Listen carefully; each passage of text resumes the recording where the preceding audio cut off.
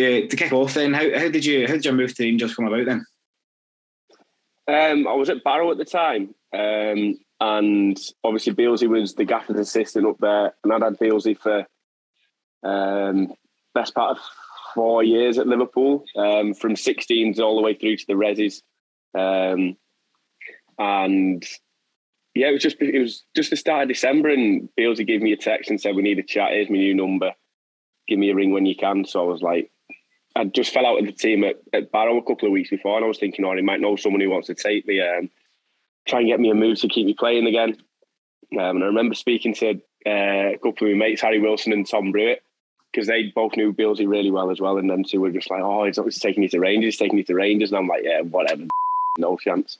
So I don't know if swear or not, but that was my reaction anyway. And he said, he was like, no, he's going to take you.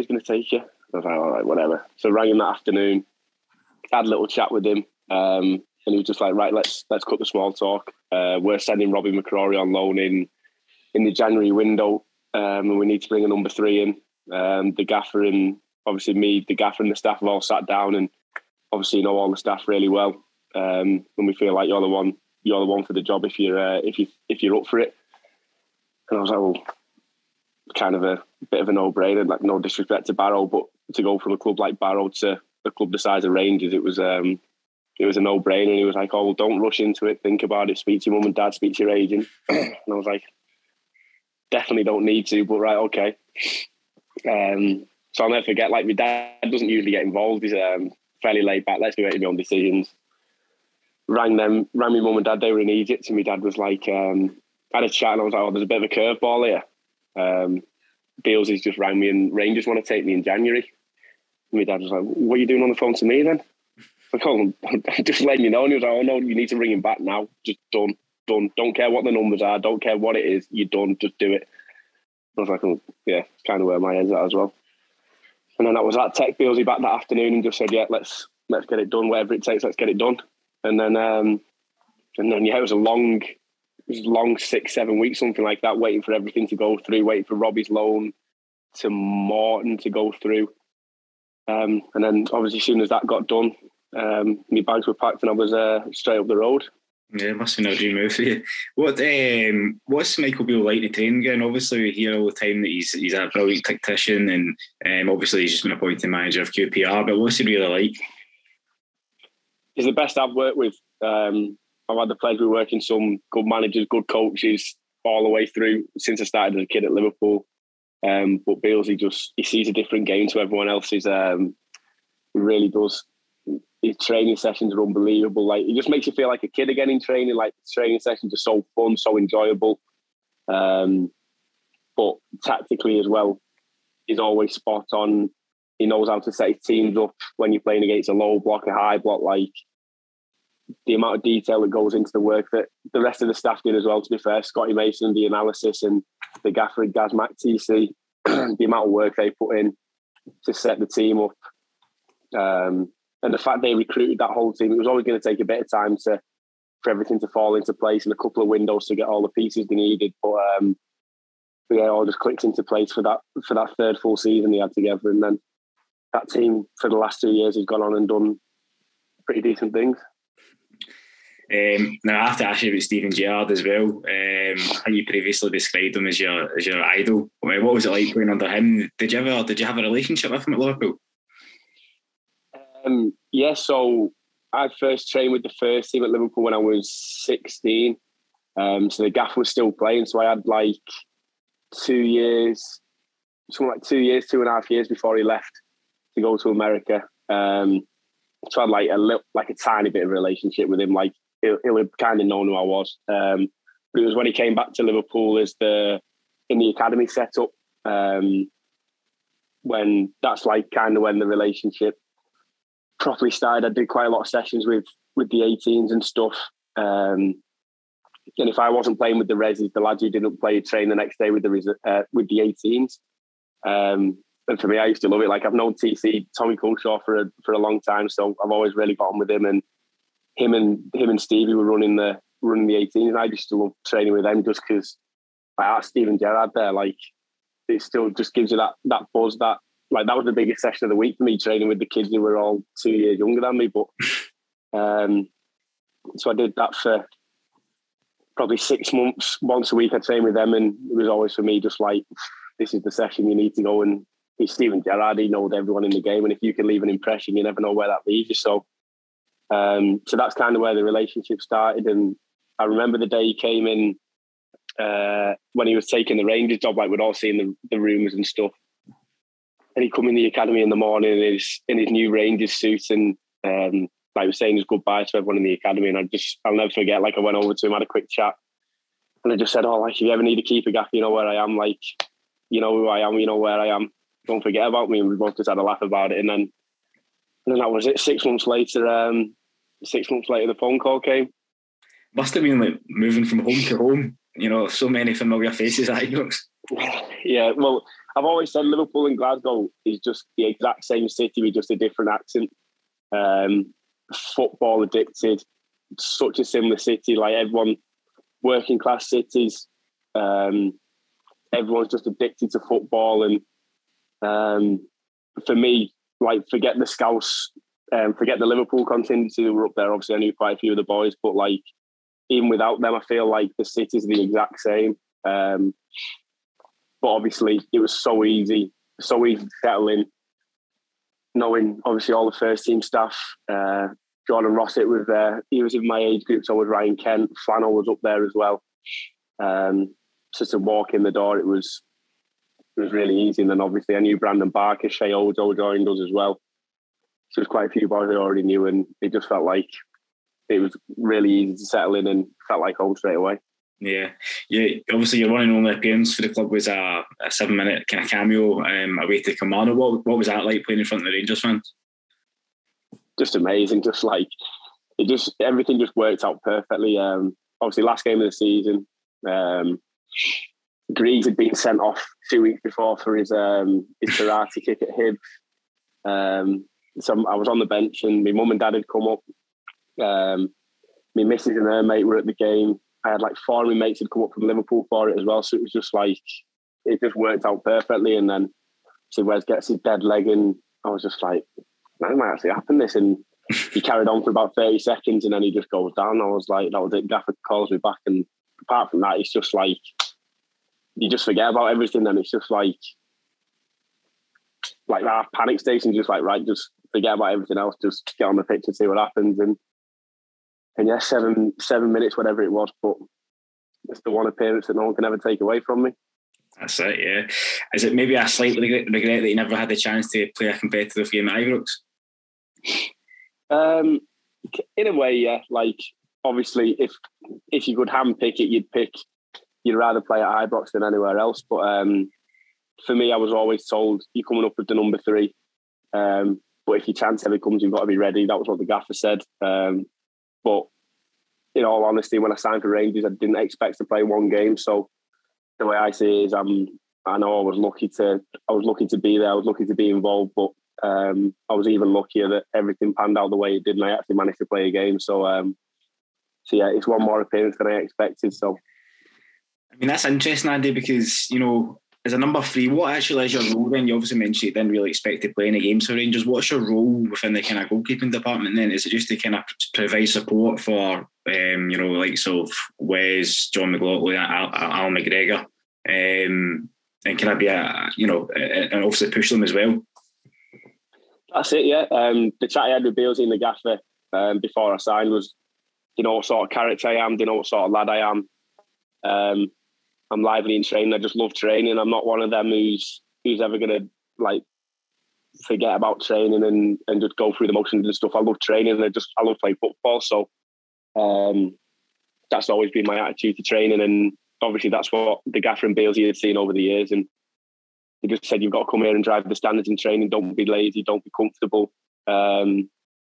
You've got to push the boys. You've got to push yourself. You've got to drive the standards in training. And to be fair, we had an unbelievable group for training at Rangers. There was a lot of really, really good trainers who would never let the standards slip, and driving them standards every day. And everyone played their own part in that. And obviously that was my role. Yeah, and then just be ready, just support the boys.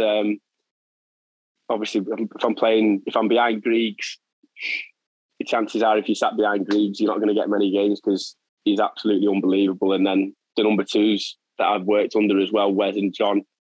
Wes has gone on to do it in the champ this last couple of years at Sheffield United, and John's done enough.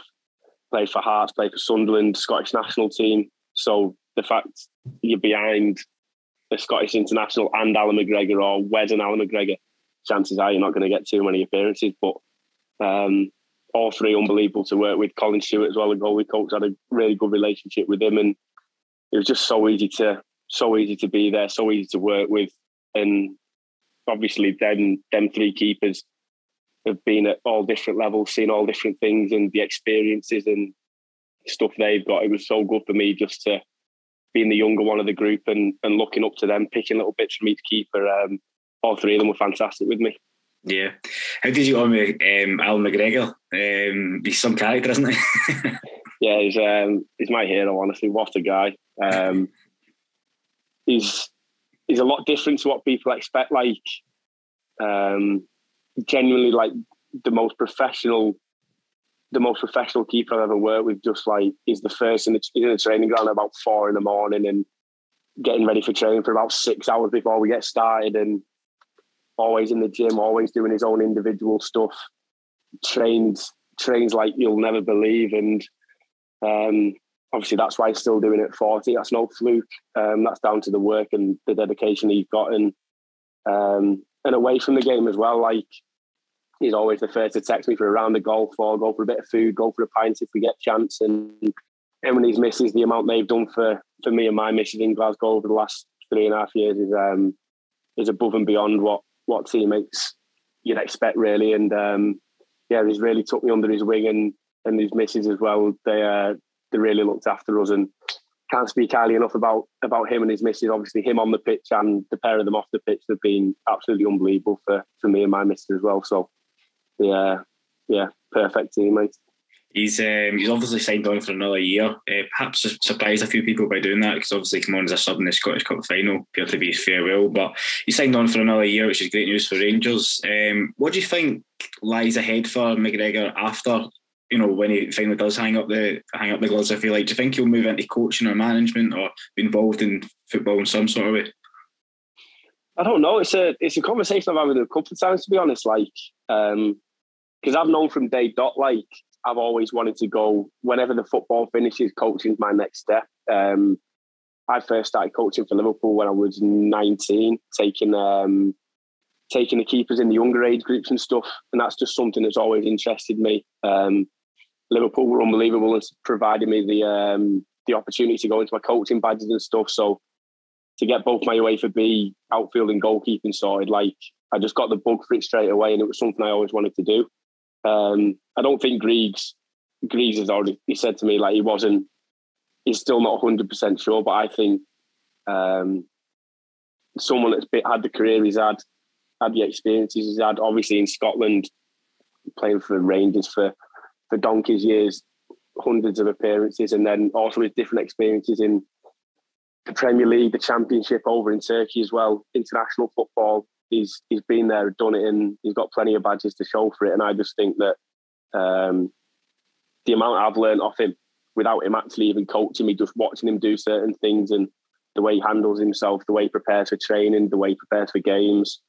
My personal opinion is if he could be involved in coaching or something along them lines, there's a lot of keepers he can help and push in the right direction and show what it takes to play for Rangers, for your national team. Played to 40, he's going to be 41 by the time this season finishes. So that's my opinion on it. But look, Griggs he's been in the game for a long, long, long time, and maybe for him, he's ready to take a step back and go and enjoy a few rounds of golf and a few pints and enjoy his retirement when that time comes, and that's up to him. But I'm sure he'll make the right decision for him. Yeah, but just to kind of focus on you now, I mean, you obviously became a bit of a cult hero with the fans. What kind of relationship did you have with him, and how did that all come about? No, to be honest, I genuinely don't even know. They just seem to take to me, and like I just loved everything about the club. It was just like like, it was the best 3.5 years of my life, just the experiences I've had. Obviously, being involved at Liverpool, you get a little bit of a feel of how big the club is when you're in the younger age. Everyone knows how big Liverpool is. There's a couple of trips we went on to Malaysia and Indonesia, and we were playing in front of like 15, 20,000 when we were like 16 years old. So like that was the first time I thought, wow, this is mad. But then following Rangers for them 3.5 years, going to all the games, home and away in Europe, and seeing the numbers of fans that travel and how passionate Ibrox is, and that's just something for me. Like I just couldn't not get sucked into. You just like a little kid again. And the way I felt about Liverpool, it didn't take long before Rangers was like it just gripped me. And once it gets older, it's hard to you just all in. And so I genuinely don't know how, but I just loved every minute of it. And I think the fans could tell that I just love being there, love being part of it. Unbelievable squad to be part of. Obviously, a really good relationship with all the staff, and for me, it was just a dream. And I think everyone could tell I was living the dream. So yeah. So you need to tell us about the road to the title as well. I mean, what a season that must have been to have been a part of.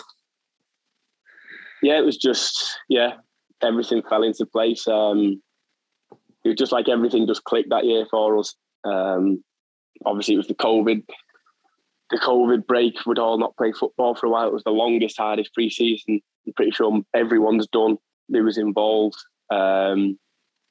Loads of time to prepare, loads of time on the pitch before the season. And it just seems it's one of them, like, it's hard to say, put a finger on what it was, but I always think like we just didn't have a choice that year. If they'd done the 10 in a row, I feel like probably the manager would have got the sack, the staff all leave, half the squad get kicked out. And it's a rebuild from top to bottom, would have been my opinion. And I don't know if that was just subconsciously on our minds, but it was, for me, looking back now, I just thought it was do or die. You didn't really have a choice. It had to be, it was that year, or chances are your time's done and there'll be a big reshuffle. But we just never mentioned anything. It was just, we all knew what we needed to do, and everyone was so focused, and it was just one game at a time, and let's see what happened. And then I think it was like 8-9 games in before we finally dropped points, and we had someone like ridiculous clean sheet records, and for whatever reason, everything just clicked into place, fell into place, and turned out to be a half decent season. I mean, what was Steven Gerrard's message at the start of the season? Did he mention 10 in a row at all, and the importance of stopping it? No, not really. No, like, because we all knew that conversation I had with the gaffer before he left to go to Rangers. I always remember he said, "I've got 3 years to win the league," and like me not knowing a lot about Scottish football, I just thought like the board have said, right, obviously we're not quite at the level of what they are yet. We've obviously only been back in the Prem for a year or two. Financially, we'll be a bit behind because they'll have European money and all that stuff. I've got 3 years to stop. I've got 3 years to win the title, and I never knew they'd already done 7. Obviously, until you come up here and you hear they're already singing about it 3 years in advance and all that stuff, and you soon realise, right, that's why you've got 3 years. And but yeah, it was never really mentioned in anything. Like, we wanted to win the league, obviously, the first year I was there, and the second year it got stopped for COVID. And yeah, as soon as you realise how important the 10 is, obviously not being involved in the club beforehand, and only knowing a little bit about Scottish football and the old firm, and no one's ever actually done the 10 before, you soon realise that it would have been unbearable to be in Glasgow on our side if they had managed to do the 10. And we all knew nothing needed to be said. It was one of them. Everyone knows what's happening, and everyone knows how badly that would look on us as a squad. And if we were in the squad that had the 10 finished on them, that wouldn't have been nice to be a part of. So yeah, nothing really got said, but we all knew that this was our last chance to learn, and it all fell into place. Yeah, I mean, you mentioned the Celtic fans singing about 10 in a row for years and years. Obviously, there was a bit of gloating from the Celtic end as well, not just the fans but the players on the pitch as well. Did that give Rangers kind of extra motivation? Did it make it even sweeter to stop 10 in a row? Well, yeah, because to be honest, you never want to. Scotland's just a different world to everywhere else. So it's I've always been a massive Liverpool fan, and but through my lifetime, Liverpool have always had different spells of being right up there, being lower down, being a mid-table team. It goes up and down, and sometimes they'll have a rivalry with Chelsea for a few years when it was Benitez and Mourinho, and then at the moment it's Liverpool and City, and then in the early 2000s it was Man United and Arsenal, and there's always cycles in England of there's always two teams at the top, and they can change at any given time really. Whereas I know Rangers went down the league and it was only Celtic and no particular competition. But in Scotland, it's Rangers and Celtic nailed on for 99% of trophies. That's just because of how big the clubs are, the money they can bring in, the wages and the transfers they can spend the money on is completely different to every other team in Scotland, really. So yeah, it's hard to. You just can't compare Scotland to anywhere else in the world. There's no one else, bar an absolute miracle. Realistically, there's nowhere else who should actually be within 15, 20 points of the Old Firm clubs. Yeah, I mean, Scott Brown, he was always the kind of pantomime villain against Rangers. Obviously, I loved the wind-up, and he had a bit of beef with Morelos and Kent and even Halliday. What was the kind of general opinion of Brown in the Ibrox dressing room? Never really spoke about him, to be honest. Obviously, he's been there for numbers of years.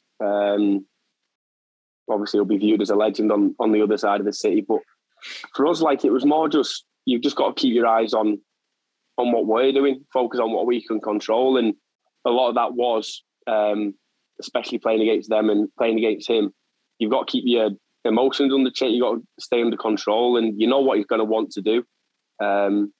And to give credit to him, he was unbelievable at doing what he was doing. The amount of times he's wound people up, got people sent off that can change a game. That was the thing for us. We've got to just don't let him get in your head. And you go to their place, don't let the fans get in your head. You just got to control what we can control, and that's keeping your discipline on the pitch. Ignore the crowd, ignore the opposition players, and just got to do your job. And I think obviously the first year, 18 months of the gaffer being there, our disciplinary record was pretty shambolic. And that can cost you. That costs you over the season if you're missing players for 3 games through suspension, or if you get a couple of red cards in the season, you're missing a lot of games. If that's a big player, and at the start the squad depth wasn't as good as it was or it is now, that costs you big time over a season. So I think our discipline for the last 2 seasons has been absolutely spot on. So I think that's definitely played a part. The shift in the mentality and the discipline of the players, keeping 11 men on the pitch for the majority of the time, and managing suspensions and things like that, not letting people wind you up and getting stupid red cards. That's definitely helped us in the last 2 years. Yeah. On the subject of playing against Celtic, I mean, I think it was Nico Katic that scored the winner at Celtic Park. Obviously, Steven Gerrard, we all remember the celebrations in Sky Sports. It was the first time Rangers had won at Celtic Park in 6-7 years. It was a massive occasion. What was that like as a Rangers player? Yeah, it was. That was a good one to be involved in. Just another typical Old Firm, just another crazy game. Raz scored a really good goal. I think they got the deflection to equalise in the first half, and then Big Nico puts his meathead on the end of Borna's cross, and it went pretty wild. But it's one of them. Even then, that game, Buff got sent off late on. He goes through 1-on-1. He could have shot.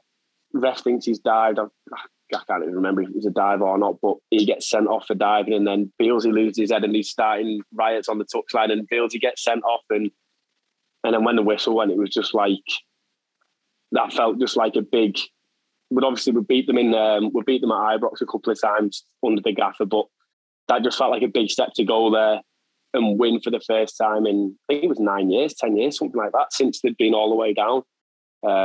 It felt like a big step at the time for, right, we've been there, we can go to their place and we can win. That's a mentality change. Like, right, we've done it now, we know how to do it.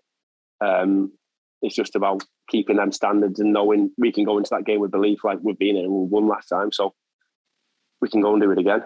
How do you compare the experience of winning an Old Firm game at Ibrox to Celtic Park? Obviously, you've got the full crowd behind you at Ibrox, and at Celtic Park, you obviously silence the home crowd. Yeah, it's like they're both just as good as each other. They're good in different ways. Obviously, when you've got the 50,000 behind you at Ibrox, it turns wild, and it's good to have that much support.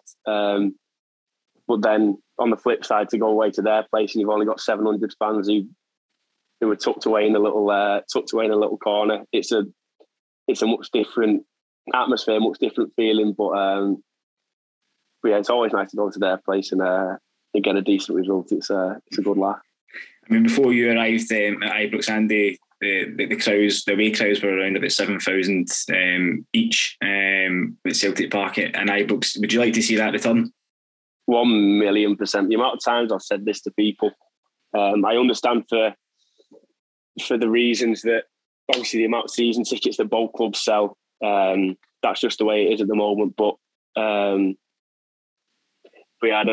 love watching all the old firms on Sky Sports, and you look at both away ends, and they've both got a full stand each, or they've got like a proper following.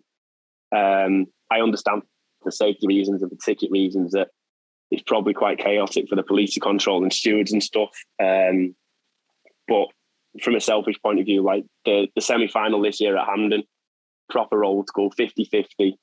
That's me, that I'm all over that.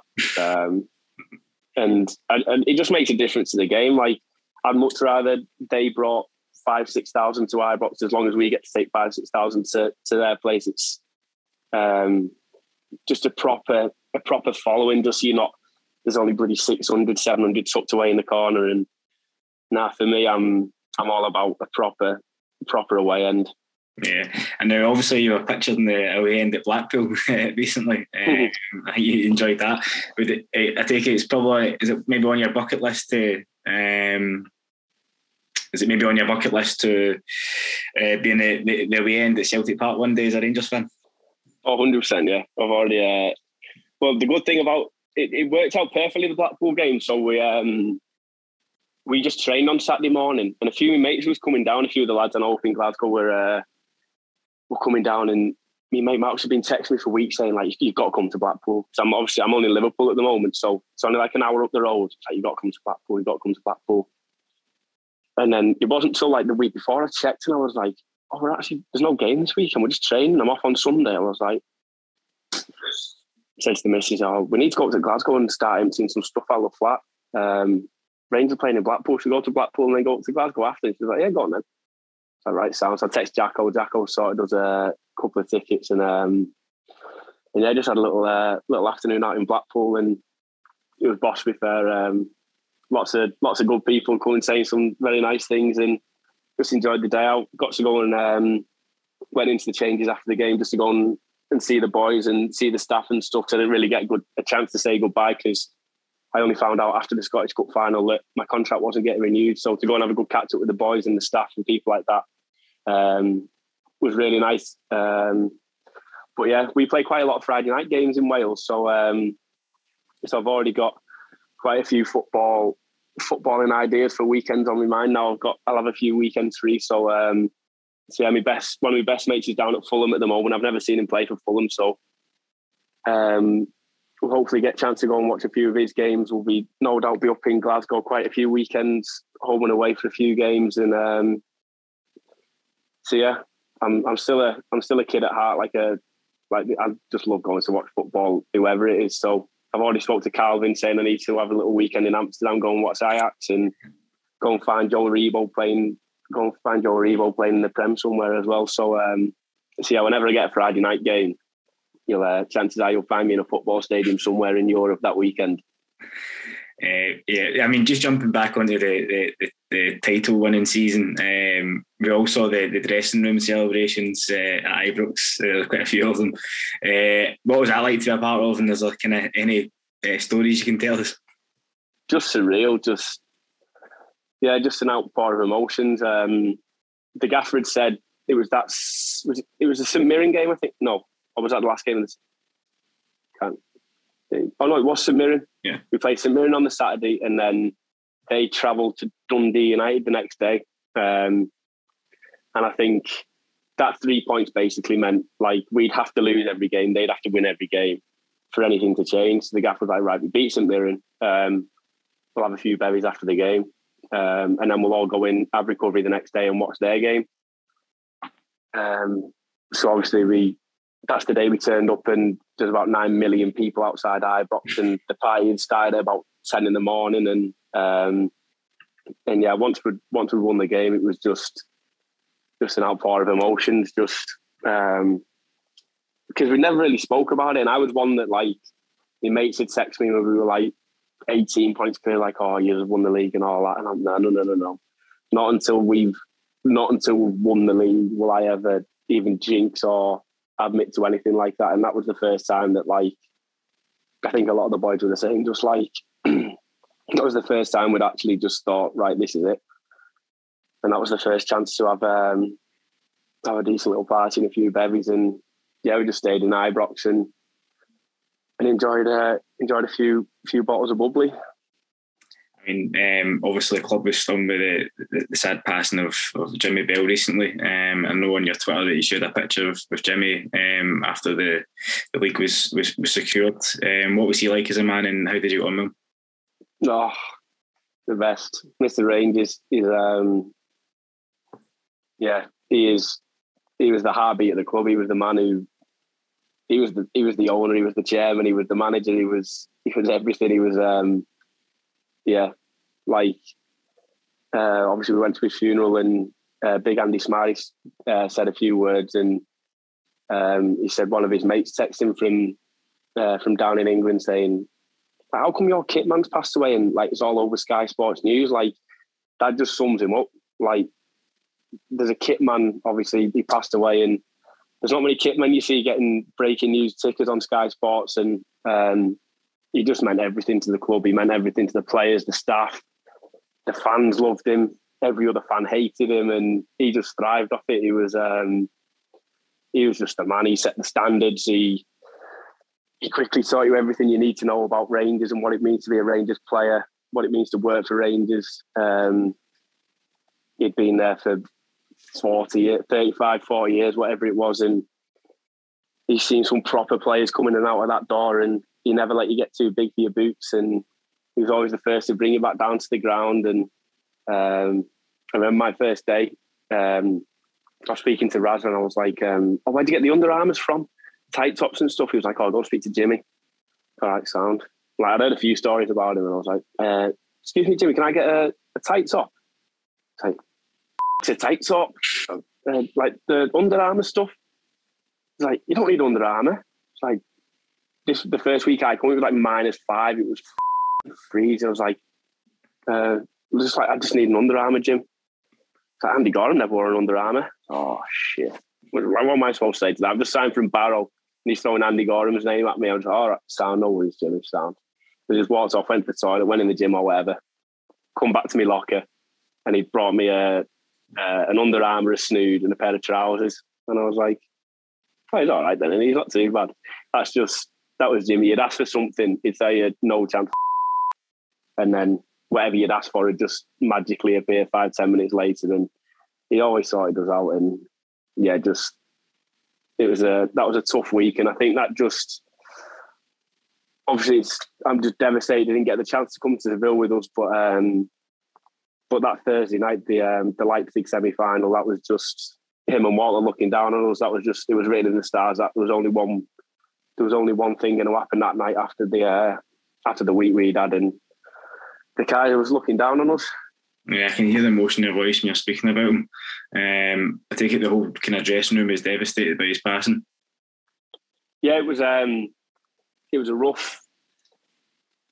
probably the hardest day in football I've ever had. That because I was still on loan at Partick at the time, but I was always, whenever I wasn't at a party, I'd go into Rangers, or if we had a game, I think because we had a game on the Tuesday night for Partick.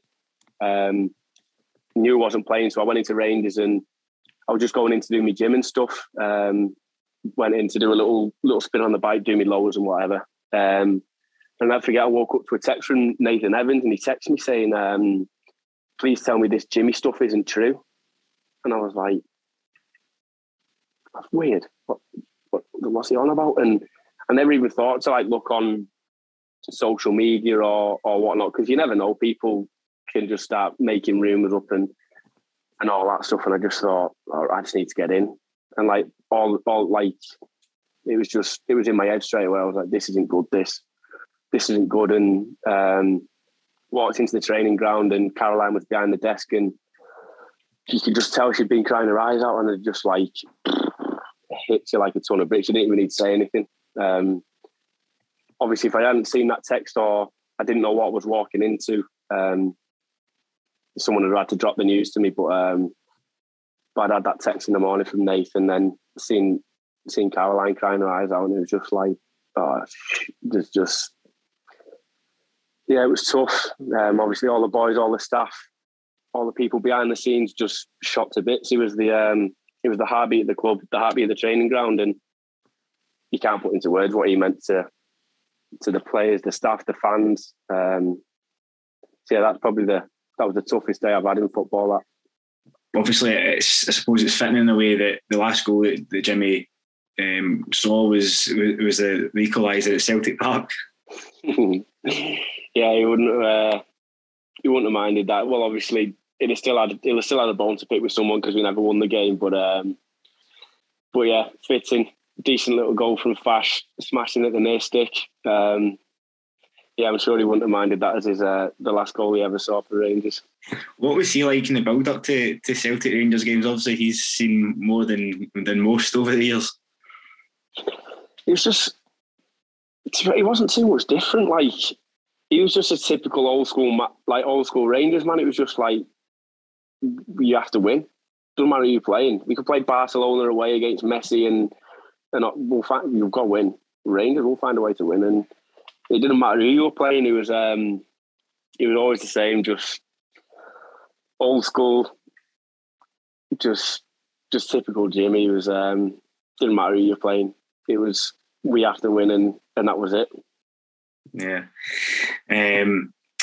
Just moving on to Seville as well. What was that like? What was it like to be part of that journey? You must have been pinching yourself, especially watching the team play against Frankfurt in the final. Yeah, it was just, the whole run was just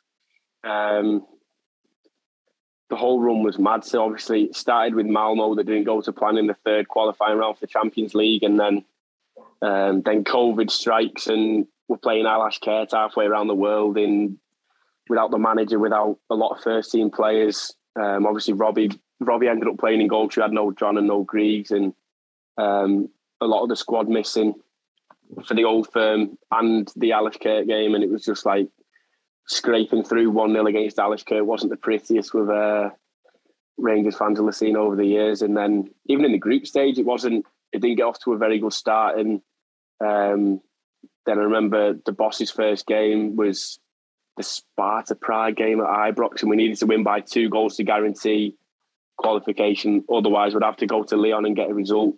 And then we managed to do that, and then you get drawn Borussia Dortmund first knockout round. You think, okay, like realistically, if you're looking at that, you're looking at the squad they've got. It was a big ask, and everything it was just like 55 all over again. The run just seemed to fall into place, and I just remember sat in mine with missus and my mum and dad watching that Dortmund game over at their place. Like, scored the second goal, scored the third goal, and we're all just looking at each other going, what is going on here? We're away at Dortmund, went 4-1 up, and I'm just like, this is mad. And I think we went 1-0 down at home, and twitchy bum time starts, and then Tav would step up and score a goal again, as he always does, and it was just a mad ride. And then obviously the Leipzig game, I thought it was fairly even over at their place. Then Angelino hits the worldie volley, hits and 1-0, and you think, well, I think every Rangers fan has taken 1-0 at their place to come back to Ibrox for a second leg. And then obviously with the passing of Jimmy a couple of days before the game, in my eyes, there was no way we weren't going to do it. It's just weird, like everyone talks about perfect preparations for games and stuff like that. And that Tuesday morning, we didn't even train. The boss just cancelled training. We all just had a free hit in the training ground. Just if you want to go in the gym and do something, if you want to go for a walk, you want to go for a jog, go on the bike, go in the pool, you want to just sit and just have a chat and have a coffee, and you can just do whatever you want. Just, we can't play football today. Let's just forget about it. We'll prepare tomorrow. And on paper, like, no manager in the world would ever say that. Just like, it's 2 days till the biggest game of your lives. Let's just all just sit and have a coffee or go for a walk. But the boss handled it so well, and he just read the room. He knew that no one was in a fit state. Himself, he wasn't in a fit state to lead a training session. The boys weren't in a state to think about anything football wise. It was just like, just have a chill, do whatever you want to do whatever you think you need to do. And we're just preparing one day for Europa League semi-final, and did the prep the next day, and then that was it. Played the game on Thursday night, and there was only one thing that was ever going to happen that night in my eyes, and started like a house on fire. The best atmosphere I've ever seen in football, and then that was it. Seville, here we come, and then just a horrible feeling, like such a nothing in it at all either way. Just felt like no one, obviously someone's going to win, someone has to lose, but it just didn't feel like either team deserved to lose. It was just, they had a little mistake, Joe goes through and scores, and then their early cross just nicks in at the near post, and then it goes to penalties, and anything can happen. And it's just one of them. What an unbelievable ride. What a journey, and just a shame it finished the way it did, sorry, but that's football. There's always one team who's got to lose, and unfortunately on the day it was us. How did the squad rally around Aaron Ramsey, obviously, after that penalty miss? I mean, it must have been so hard for him to take. Yeah, it's tough, like, but that's football, and Rambo's had an unbelievable career. He's played at the very, very top, played in massive, massive games before. But it's just one of them. That's football, and that's penalties. There's always has to be a villain.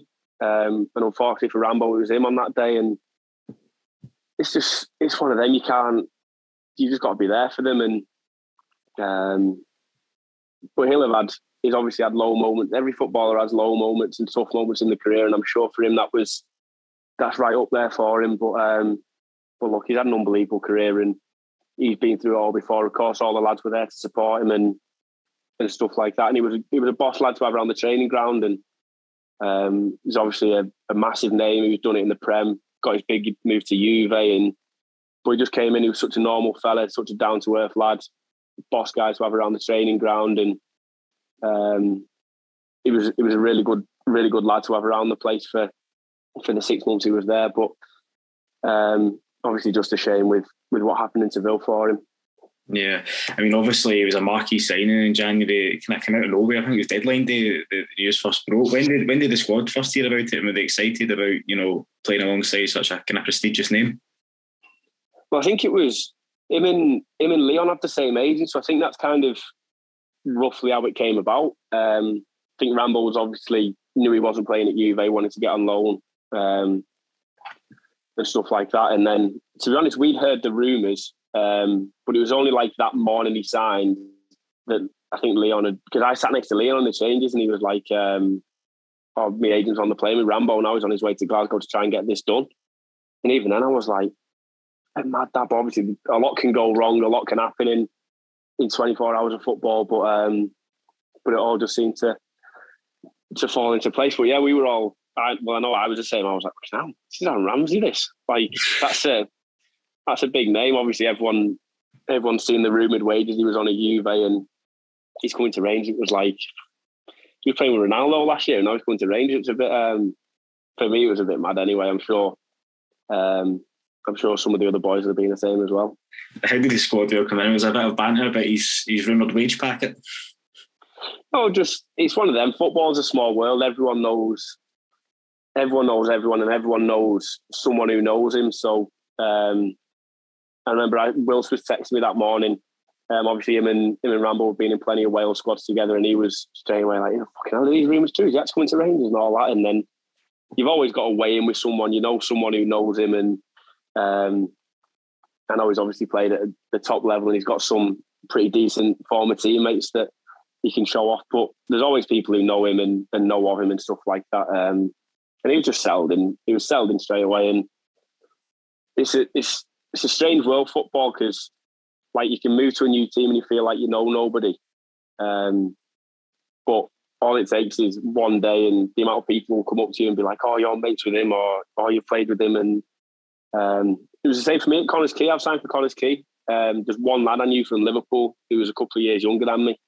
So I've known Chrissy for a while. But apart from that, I didn't know anyone. And in my second training session there before I'd even signed, one of the boys comes up to me and he goes, oh, you're good mates with Jacko, aren't you? And I was like, what, like Ryan Jack?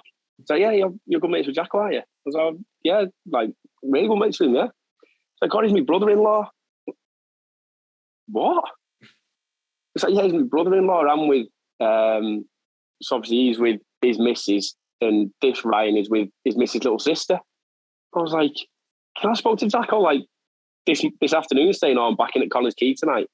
And he didn't even, he was like, oh, he's a donut, isn't he? So I rang Jacko after training. I was like, Jacko, you could have told me your brother-in-law was playing here.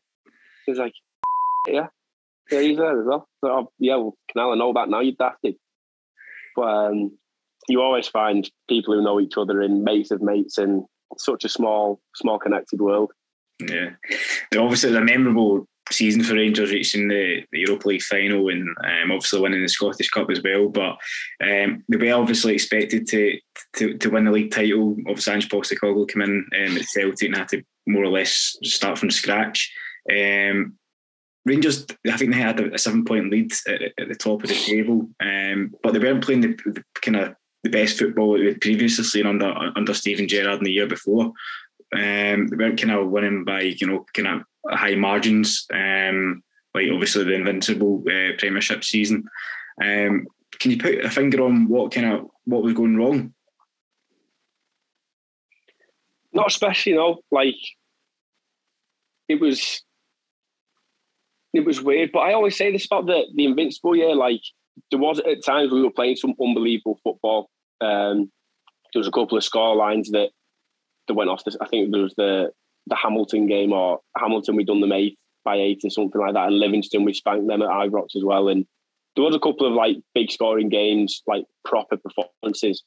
But the games that stick with me that season are like, I remember Killy away, but we won 1-0, and like we were absolutely bang average at best. But we knew we were going to be. The gaffer said all week leading into the game, right, all we're doing this weekend is we are booming it. We're not playing football. We are booming it. We played Sedi up top.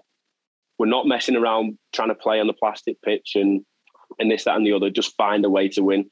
And literally for 90 minutes, we just played them at their game. We just shelled it, hit Sedi. I think it was Tav scored the penalty, we won 1-0. And the Aberdeen game, first game of the season, up at their place. Horrible place to go, first game of the season, but didn't play particularly well. We were okay. And then Yanis flipped one through Buff flipped one through to Raza, one-on-one scored. And then the thing we were so good at that year was, I don't think it was how well we attacked, it was how well we defended. Like, obviously the clean sheet record, the goals conceded speaks for itself. There just wasn't any, that season, it just felt like no one ever made a mistake, ever. And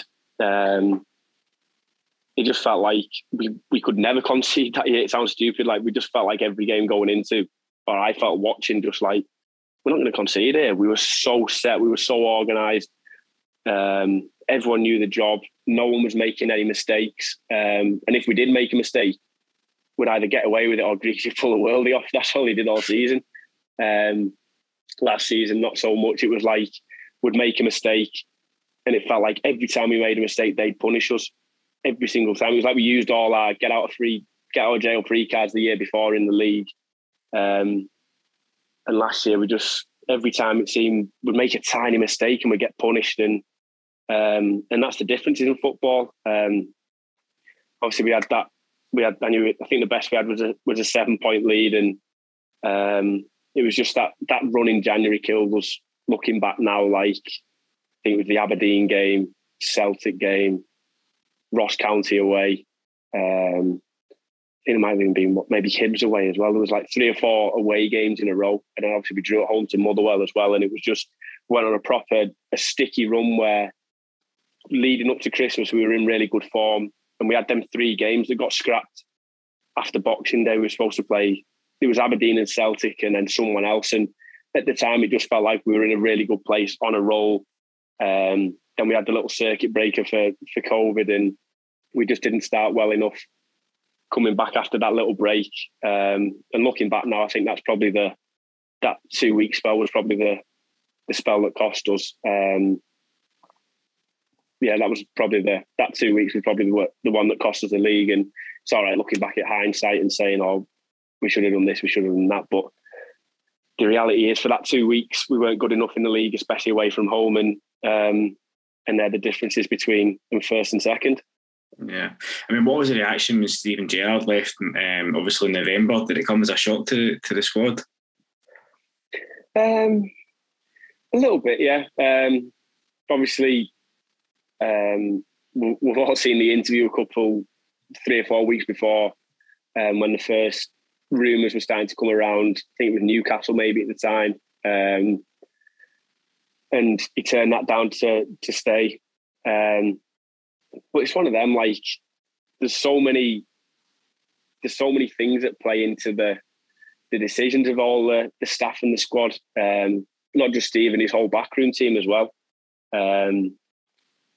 And I'm biased, obviously. I'm a Rangers fan, no allegiance to Villa, but club size, there's obviously fan wise and stuff like that. There's nothing in it.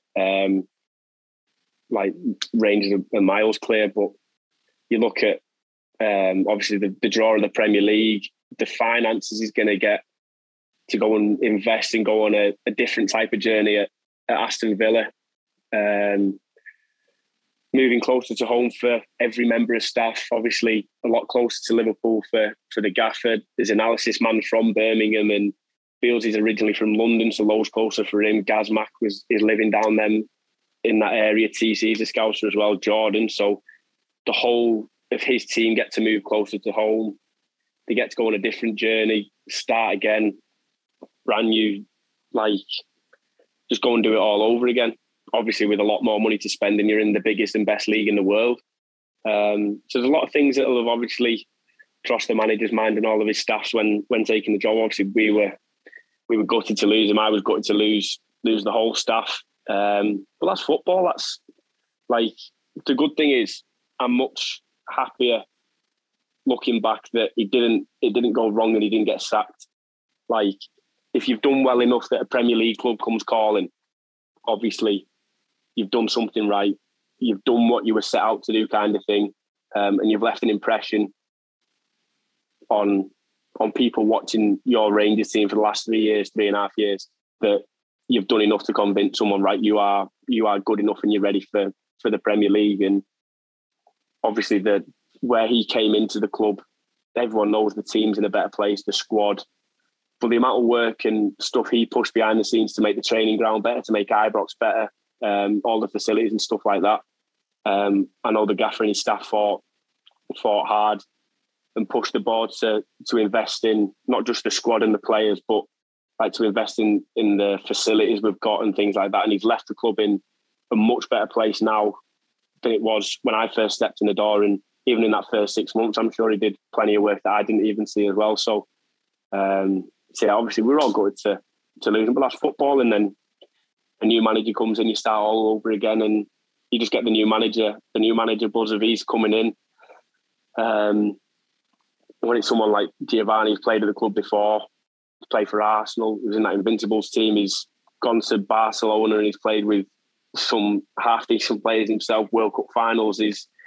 he's had a decent career himself, and obviously had a very good spell at at Feyenoord, sorry, as a manager. So he's coming in, he knows the club, he's proven himself as a manager over in Holland, and you just start all over again. He's got his own ideas, a lot similar to Gerrard and his staff, but he's got his own little different tweaks as well, and stuff like that. And we just start from scratch. That's football. Players come and go, managers come and go, staff come and go, and you just gotta. That's just life, isn't it? Yeah, I mean, what's Gio like on the training ground? Does he carry a kind of presence as well? When he walks into the dressing room, for example, does he carry that kind of aura? And on the training ground as well, is he heavily involved? Yeah, he's heavily involved. Yeah, obviously the previous manager didn't do too much on the training ground. He was more Bealsy would take the majority of it. And then if we ever did any individual stuff where the group had split up to like defenders, midfielders and attackers, like Bealsy would take the forwards, TC looks after the defenders, Gazmack does the midfielders, and the gaffer just kind of oversees and floats around and goes and steps in wherever he wants to step in. Whereas that changed a lot with Giovanni. Giovanni's a lot more hands-on in the training sessions and things like that. Him and Dave are the two that run everything, run all the sessions, and Giovanni's heavily involved. But every manager just has a slightly different style. Like the training changed a lot under Mick and Stevie. It was a lot shorter and sharper, small-sided games, a lot more English, stereotypically. Loads of little competitions, fun games the day before a game and things like that. And then you do a little bit of shape, a little bit of set pieces. And then Giovanni was sessions tend to be a lot longer, bigger spaces, bigger pitches.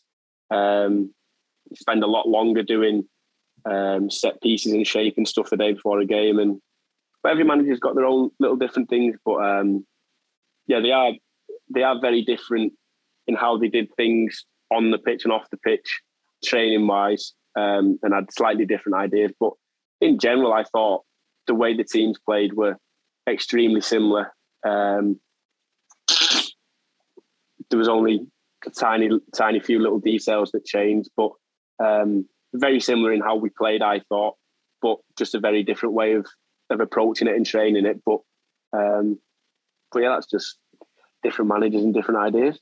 Yeah, and obviously, just at the end of last season, there you mentioned it was only then that you found out that you weren't going to be offered a new contract. That must have been hard for you to take. Do you expect to perhaps stay on for another year or two? You never know, do you? It's obviously as soon as a manager changes, there's always the thought of the new manager's got to come in as someone new to impress and things like that. And for me, it's a lot different how I can impress a manager compared to Griegs or Raz or people who are in the team every week. So it's always, whenever a manager changes, you're always thinking, right, what's the new manager going to think of me? And it's a lot different and harder for me to show it a lot of the time because I'm not on the pitch. But to be fair, the boss was good with me. Ross Wilson and Cole just pulled me after the cup final. I went on the Monday afterwards and just went in and had a chat. And they were just, to be fair, they were boss. They just sat me down and said, look, it's not what we want to do, but we're just not in a position to, we're not willing to offer you a year extension. If you need to come in and do pre-season, you want to carry on using the gym, you're more than welcome. They even offered me a job as a coach, like similar to the role I'm doing at Liverpool now. They bring me back in as a coach if I wanted to help coach the younger age groups and stuff. They helped me try and find a new club and gave me lots of different ideas and opportunities that I'm really grateful for. And that's what I really liked. I was never sold a dream. I was never between Mark Allen and Ross, Steve and his staff, Giovanni and his staff, Colin Stewart. I was never sold a dream. It was just, they were always on the point, straight to it. And sometimes there's things you don't want to hear, but you need to hear. And they were always open and honest with me. And I love that. That's what I love. I don't like, there is a lot of politics and a lot of people in football blaming each other and blaming someone else and pointing fingers. But thankfully for me, that was something I never had to deal with once. And I had the full support of all the staff, all the managers and people like that, and they were just straight to the point. And for me, it was a lot easier to take. Obviously, everyone knows I didn't want to leave. I loved my 3.5 years there, but that's football. That's just the way it is, and I'm just one of the lucky ones who got to live the dream for 3.5 years, and now the show goes on at Connah's Quay. You said that you were offered a coaching role. Was that for the immediate term, or was that kind of after football?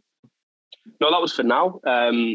So kind of what I'm doing at Liverpool at the moment is so Connah's Quay are only part-time. So I had a few conversations as soon as I found that out. I had a few conversations over the next couple of days with the old, like everyone I'm in touch with in football, basically. So I had a catch up with Bealsy because he's always been like my first port of call whenever I need some advice or some help. Not biased, something like that. So Bealsy was always the one I'd first speak to, and then people at Liverpool. The 3 goalie coaches at Liverpool I've known since I was 12, and they're all still there now. From John Acterberg at the first team, Mark with the 18, with the resident, Taff with the 18. So I spoke to them 3 as well, just to let them know what was happening, if they know anyone looking for trials or anything like that. And then Liverpool just said, "Oh, just come and train with us, do your pre-season here if you want." And for me, realistically, I always thought once I'd left Rangers, the next step would be back in England. I know it's turned out to be Wales, but back in England, back in the Northwest somewhere. That's kind of where my base has always been. So I went back in for my pre-season with Liverpool, and then literally that morning, Moz was like, there's a couple of teams in Wales who are looking, need a keeper. You're going to go in as number 1 and you're going to go and play. And we need someone who can train here as well, because we haven't got enough keepers at the moment with the first team taking so many. Why don't you come and train with us? You can start your coaching again once the kids are back. And then obviously whatever days you're at Connah's Quay, you can go there as well. So it's been a busy couple of weeks, double sessions a couple of times a week, but I've loved it. Back at Liverpool, there's a lot of familiar faces there from the 11 years I had there when I was younger. Still quite a few players in the Resis and the first team that I've always kept in contact with and know well. So it's been really easy to go back there, training with the boys, and my coach will start once the kids are back from their summer break, and obviously do my stuff at Connah's Quay as well. So once that opportunity came up, it was just a no-brainer. It keeps me full-time training, get to play games for the first time in about 4 years since I left Barrow, and I haven't done my coaching since I left Barrow to go to Rangers. So gets me back into my coaching at Liverpool as well, and they've been unbelievable with me and provided a pretty decent, an unbelievable opportunity again. So see, I'm in a happy place. I'm in a good place. Yeah, it seems as you're definitely destined to have a coaching career, that's for sure. It must have also been a major compliment to be offered that kind of title role at Rangers as well. And who's to say that one day you might not return, you might return and you know coach the academy kids or even the kind of senior squads. Exactly, that's it. I'm kind of lucky that I've always felt that was the next step for me, and whenever that may be. I had an honest conversation with the goalie coach down here the other day, and just said, like, there was a couple of offers to go in as a number 2 further down the leagues in like League 1 and League 2 and stuff. And just had a honest conversation with him and just thought, like, my opinion is I've not played in that long. I'd rather go and play at a slightly lesser level, but know I'm guaranteed to play some games. I'm still full-time training with you. I get back into my coaching with you. And in a year's time, we can see what happens. If I'm goal, then I can hold my hands up and say, do you know what? I've played 30, 40 games and I'm not at this level. Then I've got a decision to make. Do I carry on playing football or do I sack it and go straight to my coaching? Or if I do well for a year, then who knows what doors open and stuff like that. But I know I'm only 25.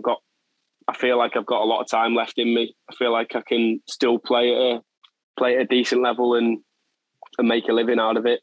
Loving every minute of it so far down here, and then mixing it in with the Liverpool stuff as well, to set me up and keep working towards my coaching and get me ready for the next step, whenever that may be, whether it's a year or 5 years or 15 years, nobody knows. But But yeah, everyone knows if Rangers ever came knocking looking for the goalkeeping coach, it'd be a pretty hard one to turn down. Yeah, very best of luck with that, Andy. Just kind of final couple of questions. Obviously, next season it's set to be another tense battle for the title. I'm assuming you'll be back in Rangers to win it.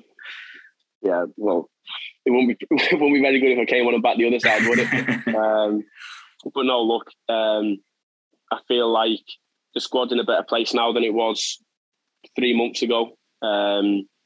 Obviously, we've moved Calvin on for big money. We've moved Joe Aribo on for big money. And that's just the model and the structure of the club. But they bought Joe Aribo and Calvin for best part of 400 or 500 grand combined, and you go and sell them for silly money like that. You bring Nathan Patterson through the academy, and then you go and sell him for 16 million. That's the structure of the club. And I feel like, the club have done well and the players and the staff have done well when in the last... Well, Nathan was this winter, wasn't it? So in the last 7 months, they've got the best part of, I'm not very good at maths, but it's got to be 6, can go up to 16 for Nathan, up to 26 for Calvin, and up to 10 for Joe, for 3 players. The players have done well, the team are doing well. And that's just the cycle of the club. You bring your money in like that, you go and reinvest it in the squad. Obviously, they brought Davo in from Liverpool. They've brought the left back in from Besiktas. The new number 9 Kolak's come in. Tom Lawrence, Ravi Matondo. So that's just the way it is. The club look like they've backed the boss, which is good to see from the outside looking in. The boss has managed to bring in a few of his own signings for the first time properly, and we'll wait and see. But it looks like the squad's in a really good place to go and kick on. Hopefully, get the Champions League group stages sorted out against Bruges, and then is it Monaco and PSV the 4th round, I think, if they get through that one. So hopefully, if they can get in the Champions League again, that's a massive boost for the club's stature, for the finances, for the players and the staff as well. So hopefully, if you can get that done as well, then it gives the chance to potentially go and reinvest again and have a real go. But looking from the outside, I believe that the squad's in a good place. It's good to see that the manager's been backed, and we'll wait and see what this season brings. Also, Alfredo Morelos and Ryan Kent are both in the final years of their contracts. Do you think that they'll stay, knowing them as you do, or do you think that the time might have come for a kind of fresh challenge?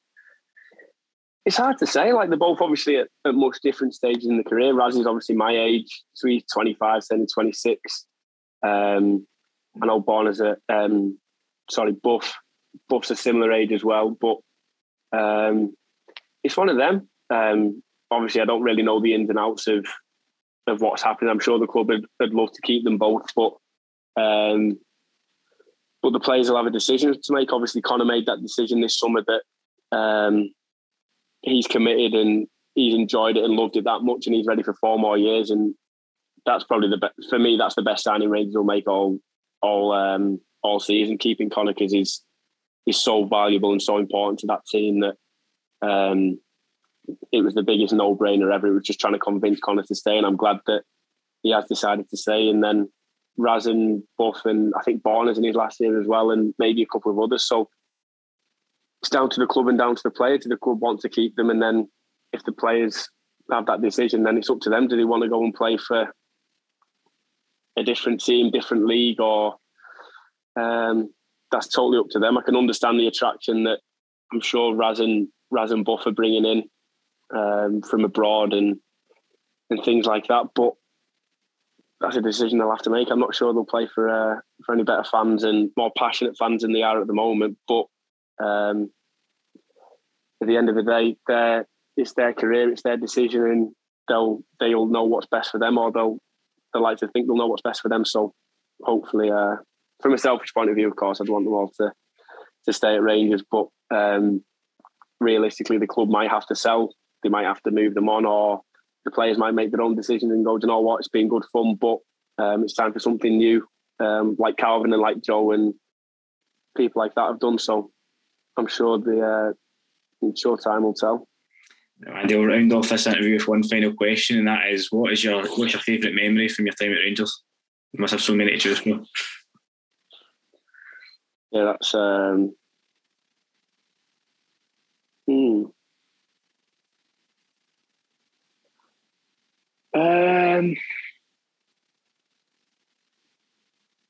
it's tough that. Because in my head, like 55 is kind of split into two.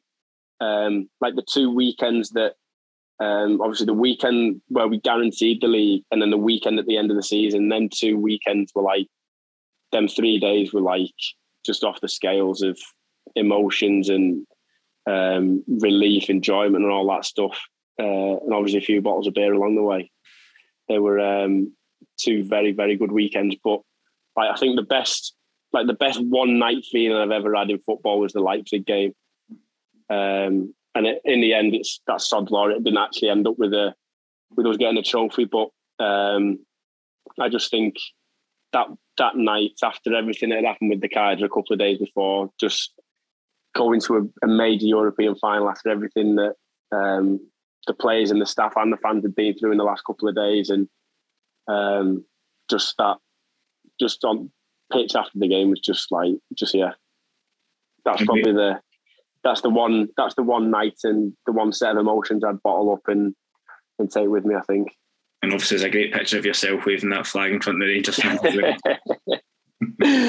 Oh yeah, I don't even know how that happened. It was just mad. The lad, me and Jacko knew where our mate sat, and like we'd walk around the pitch once we couldn't find him, and then we'd just walk past the tunnel. We were like, "Come on, let's go and find him." Like, we know he's sat in here somewhere.